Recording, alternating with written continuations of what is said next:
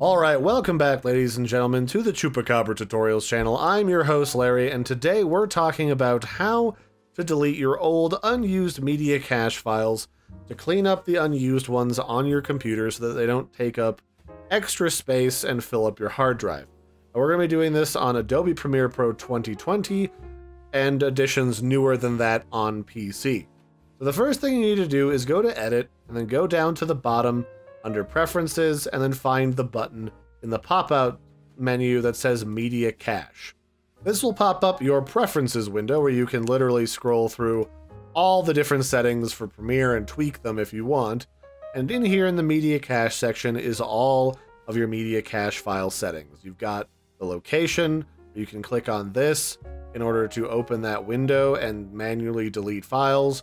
You can change the location of both your media cache and the media cache database through these two buttons.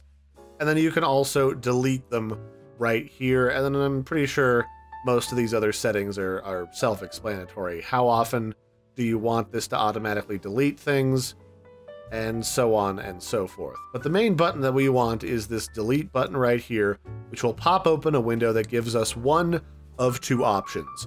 If we have a project file open, which I do right now, it'll give you the option to delete only the unused media cache files, which is very handy because it just cleans out the ones you're obviously not using or loading into this project so they're not taking up extra space.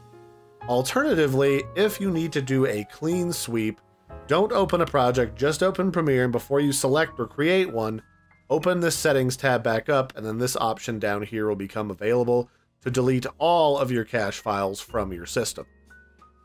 So why would you need to do that? Well, when Premiere imports footage into your project in order to use it and edit it, in order to make sure it plays back faster and doesn't lag or stutter, it makes a smaller copy of it that is both smaller in file size and in quality so that it doesn't lag when it plays it in your preview window.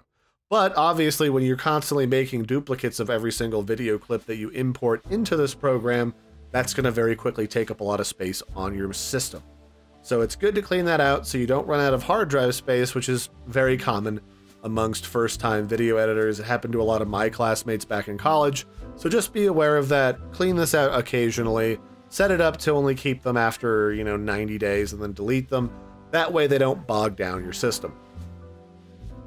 The other thing to keep in mind is sometimes these get corrupted and they can be a source of lag, stuttering, and crashing for Premiere, so that's another reason to know where the media cache is located in case you have to manually delete those files to make sure that Premiere's not broken or something else isn't wrong.